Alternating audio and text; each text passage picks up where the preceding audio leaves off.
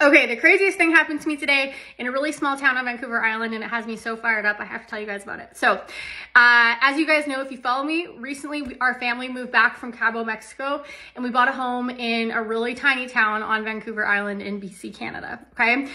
So I'm at the playground, I see this other mom, we get to talking, she's there with her 4 kids, and I'm like, so how long have you lived here for? Like, how long have you lived in this town?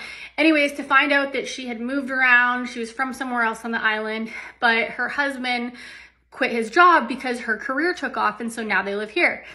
And I'm like, what do you do for work? Because as you guys know, very similar to our story, you know, our business was able to bring Mike home from the railway, and it's allowed us to travel and like move to this town. So I'm like, what do you do?